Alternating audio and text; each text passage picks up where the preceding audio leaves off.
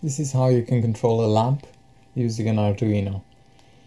I've got an Arduino Uno model here, but any model will work. I've got a 5-volt relay, and I've got some wires. These are called jumper wires. They are easy to plug into these kind of pins on the Arduino or any other electronics. Now this method here should work for any other appliances that you want to control. Note of warning, I'm not an expert, so please do your own research before working with high voltage devices.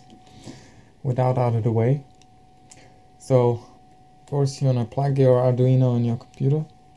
I've already got the Arduino software downloaded here, and I've already written some code which I will add in the description.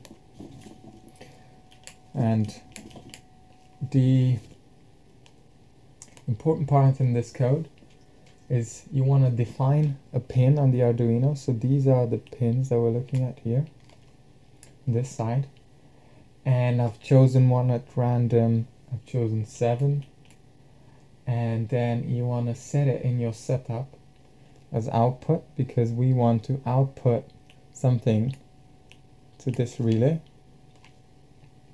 And then in a loop I put it to turn it on and then off every half a second. So 500, this is 500 milliseconds. So now let's connect the wires. I'm going to use green for the main pin that sends the signal from the Arduino to the relay. I'm going to use black for the ground. Connect ground on the relay, and you have ground on this side of the Arduino. Then you have VCC, which means constant voltage supply, and you want to plug it into 5 volt on this side on the Arduino.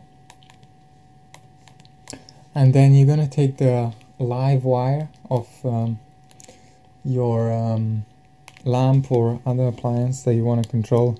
This will work with anything that has a power cord. And you want to plug, so if you see here, you have this symbol here. So now this one is connected to this one.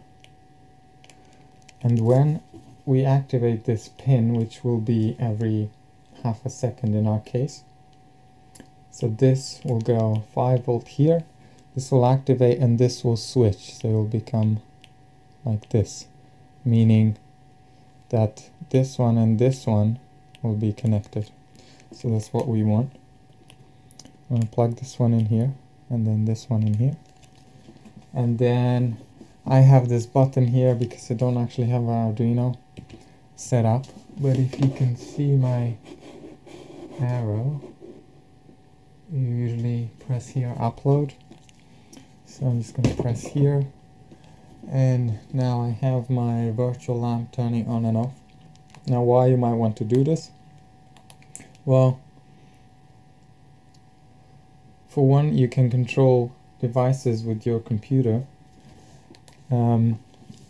without needing a physical button. You could use things like this potentiometer here, which can adjust the dimness of your lamp, so turning it around can make it brighter or less bright. You could use this is a standard motion sensor, so getting close to it make the lamp turn on. Of course you'll need different wiring and different code, but it's pretty easy to do.